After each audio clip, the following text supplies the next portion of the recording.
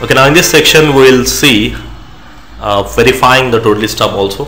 Like if we just get back to previous session, we have practically verified the stub configurations where we went to each and every router, router 1, router 2, router 3 we have configured as a stub. So now what we are going to do is we are going to configure area 10. This time it will be configured as totally stub. So instead of using stubs, we are going to make it as totally stub. Now normally how it will be, if you go back with a default routing table, you will have E1, E2 routes, OIA routes, O routes. This is what a normal OSPF behavior. Once I make them as totally stub, it's going to replace all your OIA as well as E1, E2 will be replaced with a single default route, and the O routes remains the same, right? So that is something what we need to verify. Now to configure totally stub, what is the configuration we need to do? So again, I want to make area 10 as a totally stub. So in that case, we need to go to all internal routers. Now in the area 10 we got 3 routers, router 1, router 2 are my internal routers, and the router 3 is my border router, area border router. So we got a slight change in the configurations when compared with the stubs. Now on all the internal routers, in my example it is router 1, router 2. Probably in your scenario, in your production networks, it can be any number of routers. So on all the internal routers, what we need to do, we need to configure just one command. And what's that command? Router OSPF1, we need to say area 10 stub. Now it seems to be the same command what we have configured in our normal stubs. Yes, it is the same command which we use, but the difference between the stub and the totally stub is only on the area border router the command is changed. Now only on the area border router we need to go and say only on area border router, that is router 3 in my case, I'm going to say router OSPF1, I need to say area 10 stub. Now this command is same up to here. We need to say no summary. We just need to add one extra command called no summary on the border router, which means the meaning of no summary is no LSA 3 also. You know summary LSA? The LSA 3 is referred as summary LSA. We are saying that it's a stub which ensures that there is no E1, E2 routes, and also no summary means don't send any LSA 3 also, nothing but your OIA routes. That's what we have learned. LSA 3 represents OIA routes.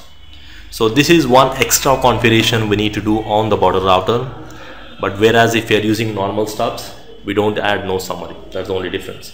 So only we need to modify the configurations on the border router, and if you just go and check practically, let's go and configure them on our routers. If I go to my router 1, I'm going to continue this lab from my previous stub lab. If you just get back in my previous lab, I configured on the router 1 area 10 stub. Now on the router 1 area 10 stub, we can continue with the same command, or if you want to remove and reconfigure, that's a more better practice. On the router 2, if you just check on the router 2 also, in the previous lab we have configured total normal stub, area 10 stub. On the router 2, it's an internal router, it's going to be the same command on the router 2 also. Internal routers, same command we need to use in a normal stub, in a totally stub, but only the change comes on the border router. Now router 3 is my border router. On the border router we need to say, instead of using area 10 stub, we need to change that command to area 10 stub no summary. Now don't expect the OSPF to override that command. Simply remove that one and then just say area 10 stub no summary. You can see no summary, that's it. Simple configuration. So on the router 1, router 2 we configured area 10 stub. On the router 3 we configured area 10 stub no summary. Now verification wise, I should see these OIA routes on the router 1. Let's go and check on the router 1.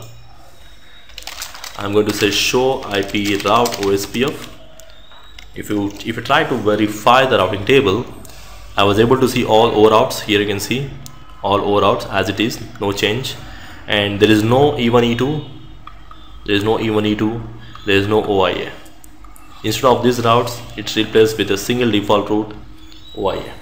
So all your E1 E2 routes, E1 will come from here, OIA will come from here, and the border router says that I'm going to maintain a more specific routes, and when I'm advertising to internal routers, I'm going to advertise only the default route.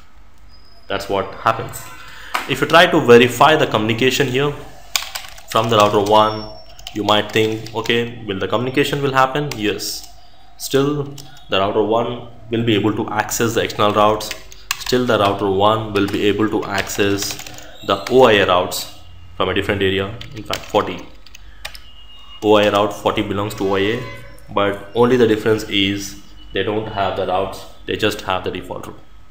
If you go to router 2 also, router 2 also must see only the default route because it is an internal router.